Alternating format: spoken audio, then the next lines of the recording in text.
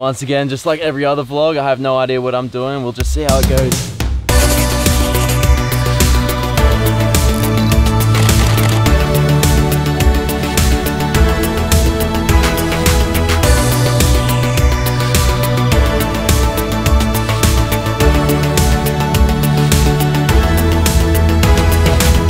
Newsfeed on Facebook and Instagram and YouTube as well has been clogged up with this new meme from the Avengers movie where they just kind of disperse away, and I've just been thinking that would actually be kind of cool to achieve that effect in Photoshop. I actually have 2 models on their way. I'm not really that amazing in Photoshop, so I don't know if it's gonna really turn out well, but I think they're just arriving now. Hey!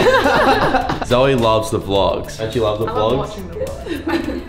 Do you love being in the vlogs? No. For this one, we're definitely going to need a tripod. I completely forgot this about this tripod. It can go up, but then it can also go outwards. So I'm able to do portrait shots as well. Ready for love, ready for this. Been holding back for so long, time to grow up. Now I'm ready for love, now I'm ready for love. Similar to the levitation one, we've got the stool, and I need the tripod because we're gonna take one photo as the background. That's gonna be like the first layer. We're gonna have the photo of the model so that we're able to actually cut out the model and put it on the background just like the last time. I don't actually need the stool, I just kind of thought just in case. I don't think the effect is gonna work very well if I use something like a 16 to 35mm lens because that's very wide angle. I want there to be bokeh on it. So I'm gonna use either my 70 to 300 or my 55mm. The idea is if I'm doing the dispersion effect, I want it to have blurry backgrounds so that you can isolate the particles coming off the subject. Once again, just like every other vlog, I have no idea what I'm doing. We'll just see how it goes. Yeah, I've been waiting for somebody like you.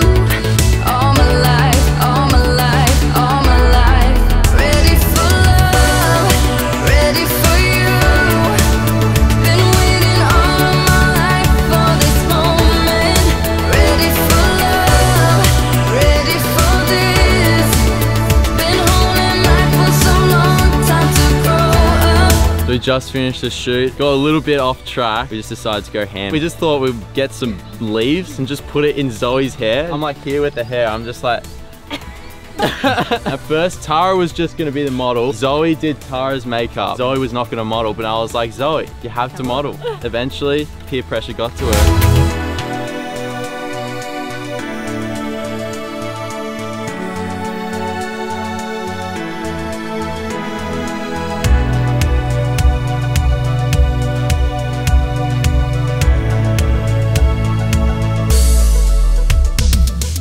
So the takeaway from today's shoot, it was actually really fun. I love working with models. Usually I just take photos and get people to take photos of me kind of thing. I feel like being a photographer, obviously you're gonna work with a whole bunch of different people. That's what happens even when I do event photography. There's so many different characters and so many interesting people that I work with. But it's nice to just have some cool people every now and then that just relaxed and just go with the flow. In terms of the photos, I did create that dispersion effect on Photoshop, but it wasn't perfect. Because the thing is, when you're doing an effect like this, I think the background really has to be very simple in order for the particles to actually contrast on the background. If you look at these particles here, you can't really see it very well because the background's so complex. And that's why I ended up using my 55mm lens, because I could open the aperture right up to 1.8, and then that created the blurry background. So that isolated the subject a fair bit. But apart from that, yeah, like the one thing that I would mainly change about it, contrast between the particles and the background. It's still kind of cool though. Other than that, we just went around and just took photos and had a fun time, and it was actually really cool because I tried this new color grade, as you can see. I don't know if you can tell, but I really like it. I've kind of increased the reds a little bit and decreased the greens a bit, and I reckon it's a really cool color grade. I might use it in a few of my photos later on. And a lot of this was just really spontaneous. Like a lot of these ideas weren't even my ideas. I was like, girls, you take me to the locations that you think are cool. And so we're kind of like, we're all working together on the creative process of taking the photos as well. All right, question of the day. Are you Australian?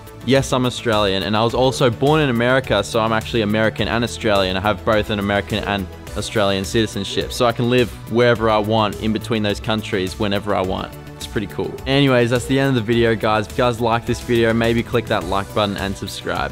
You know what to do. It was awesome hanging out with you guys again, and I'll catch you guys next time.